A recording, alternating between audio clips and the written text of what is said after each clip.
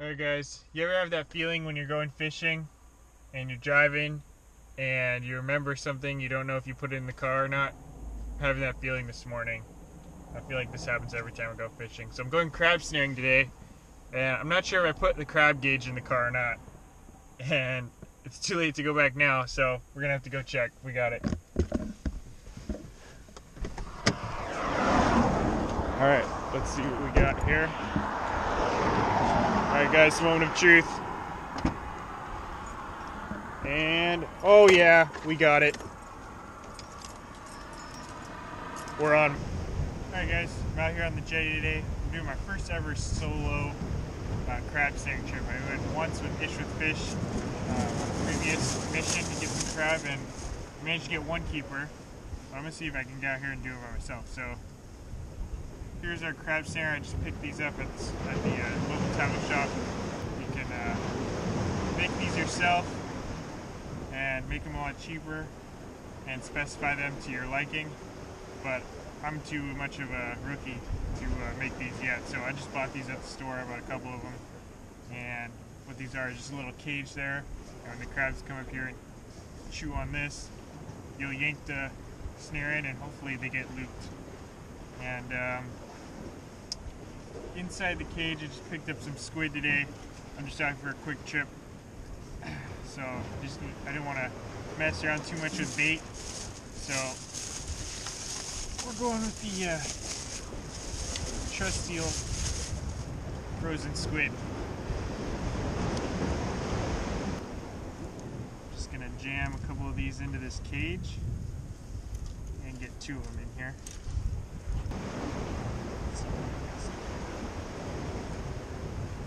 There we go. So we got two squid in there. We just close this and close the loop here.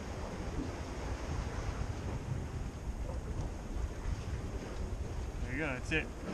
All I'm using today is this Daiwa beef stick, which is just a really cheap rod you can get on Amazon for like 20 bucks, 10 foot, and pairing that with this Penn Conflict 8000. Yeah, Penn Conflict 8000. That if you're a long-time viewer, you'll know that I won this actually at an Ish with Fish tourney event. So this is its maiden voyage on the crabbing. My goal today is to get one keeper. If I can get one keeper, I think it's a successful trip. But let's see what we can get.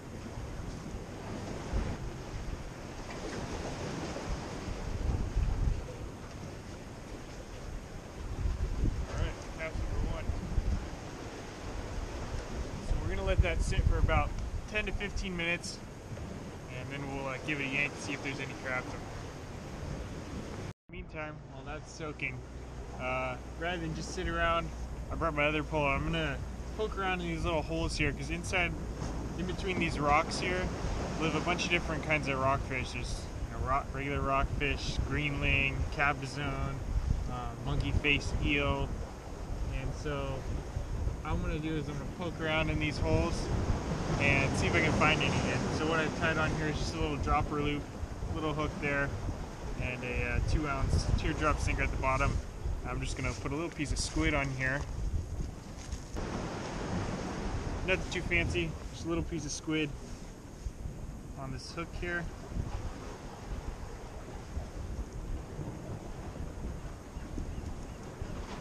You want to make sure that point's exposed so that you can get hooked. Alright guys, check this out. The very first hole I dropped, I got a hit. So I think there's something on here.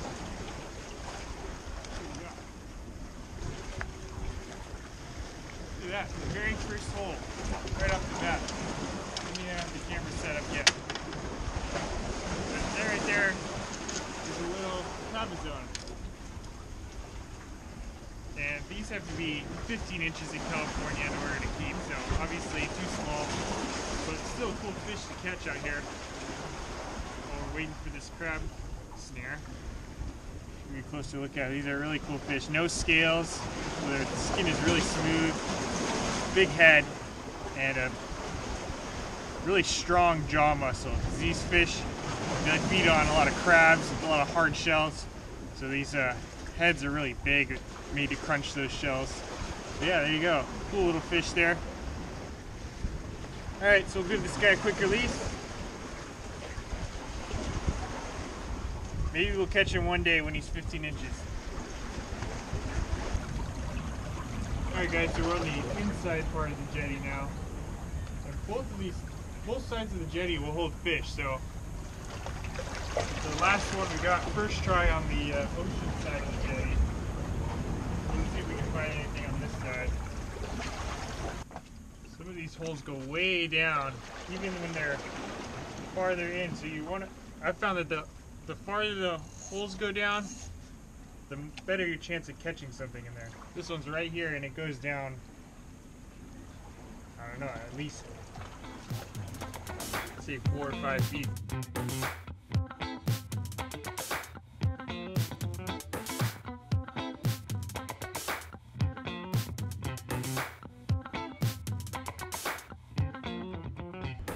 Okay, it's been about 15 minutes on this guy. Let's give it our first shot. See if we have any beginner's luck. You want to tighten down to your snare. So your line is tight. Give it a good yank. And keep slow and steady pressure on the line so that you can make sure that crab doesn't come unlooped.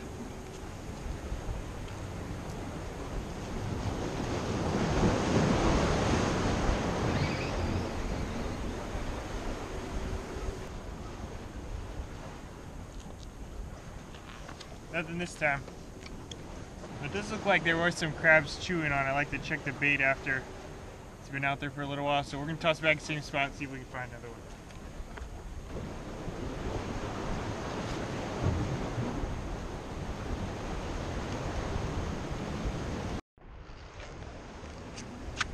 Okay, take 2 on the crab snare.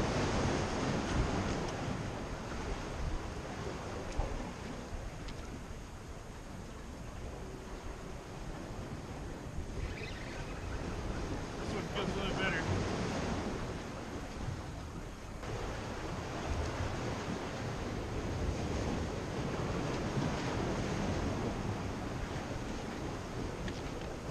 All right, here's our first crab of the day.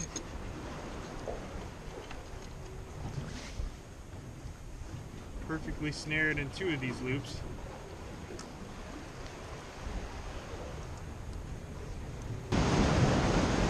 There you go. So you can tell this one's a female because it has this wider piece right here. I guess this is called the apron. And the males will be a little more pointed. And you can't keep females. I don't think this one's going to be big enough. We'll measure her anyways. So you want to measure from the inside of this point to the inside of this point. So as you can see, it's actually pretty close, but not quite a keeper. Shy by about 1/4 of an inch. So back she'll go. Hopefully make more babies, more crab in the future. But this is a good sign. At least we know there's some crabs around.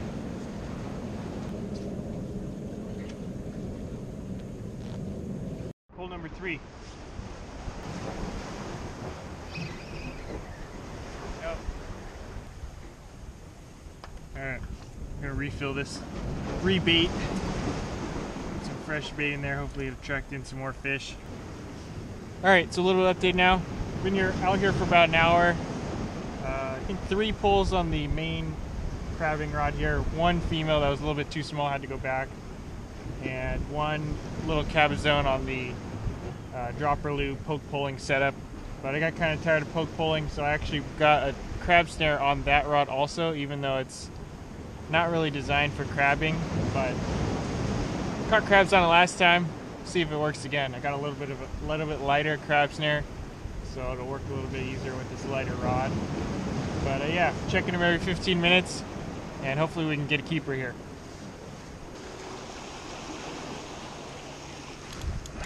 Nope, nothing.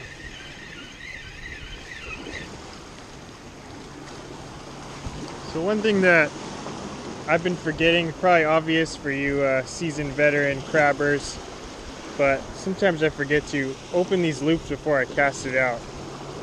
And obviously you're not going to snare crab if the loop's all tightened up already. So especially for you beginner crabbers, you got to make it a point to try and remember to open up these before you cast them out.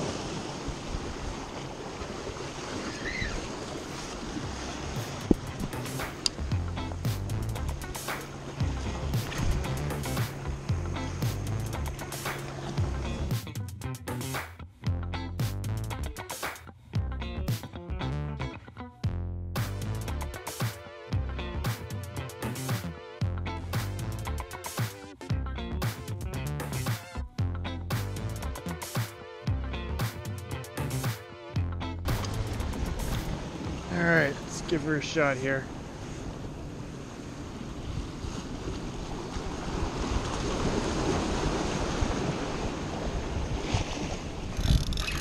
Oh, that feels good. There's definitely one on there. Now, one thing when you're bringing them in is you always want to have a plan for how you're going to lift them up off the rocks. So I have a little entryway right here that I'm going to hopefully bring this crab up. Stays on here.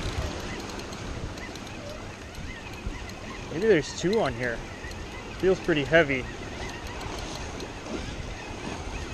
Oh, we got color. Oh no, it's one good one. Okay, I think this is a keeper if we can get it up. So we bring it up here. And then up like that. And pretty sure that's a keeper. In fact, definitely. This is a jumbo right here. Now that right there is a nice crab. All its claws, it's a male. You can see it's got this pointed piece, as that last one was a female. It was more rounded right here. And we'll measure this guy just to show you, to make it official. You can see right there it got tangled up. Two of those loops tangled up, so this guy wasn't going to get away. In fact, it's going to be even hard to get off of here. Almost caught me there. Okay, so if you measure these guys, right, like I said before, right in front of this point to right in front of the other point on the other side. And right there, that's about a 6 1/4 inch crab, almost 6 1/2. So this would be a legal crab even in Oregon and Washington, I believe. It's got all his claws, nice healthy looking shell. This is going to be perfect. So there we go. I said earlier my goal today was to get one keeper. There's our one. Now anything else is going to be gravy.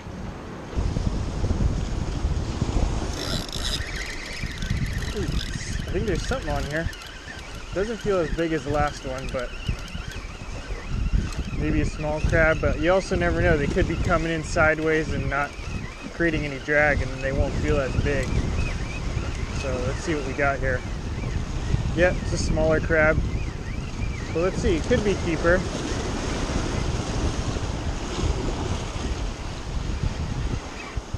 Well, you know what? I think this one's, no, I think it's too small.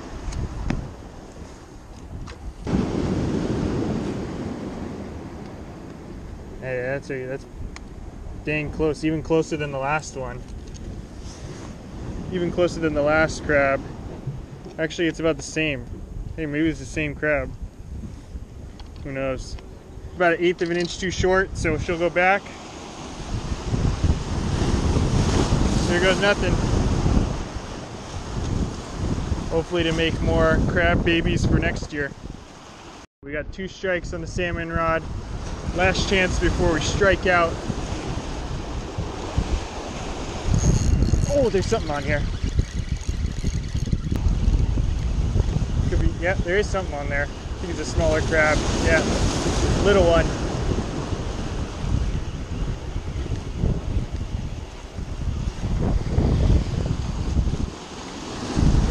There's a little female there. Won't even need to measure this one. It's even smaller than the last one that we got. But hey, better than nothing. Chalk another one up to the salmon rod. Get him in here.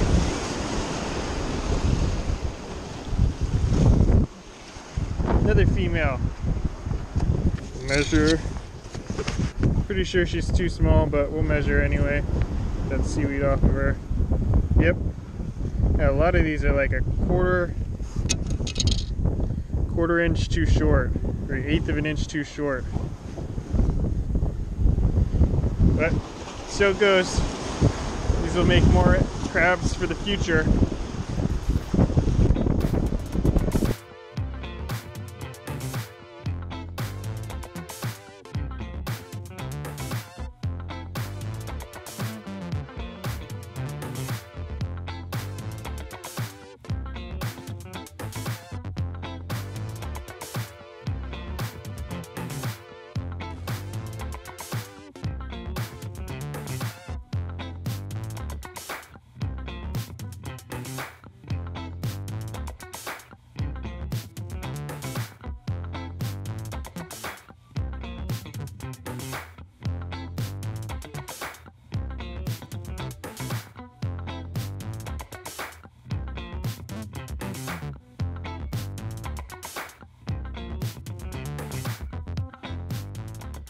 So you're probably wondering what the heck is going on here, but I got one of my stupid ideas. It's going to be either really cool or really boneheaded, but what I've done is I strapped my GoPro to this this crab snare here, and I'm going to cast it out so you can see for yourself what goes on down under the water there.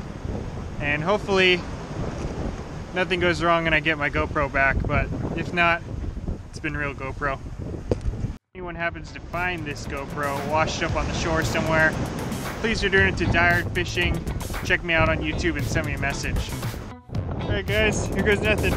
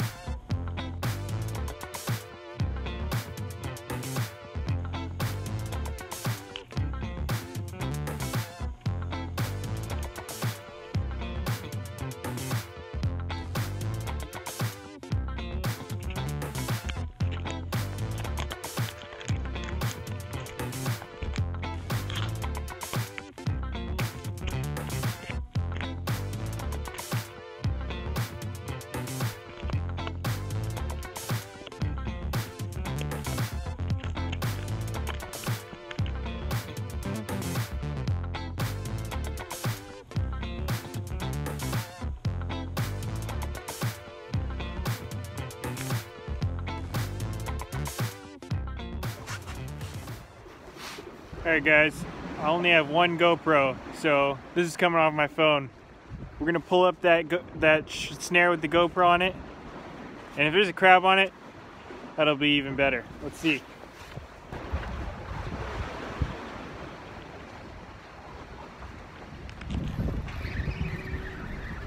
Feels heavy.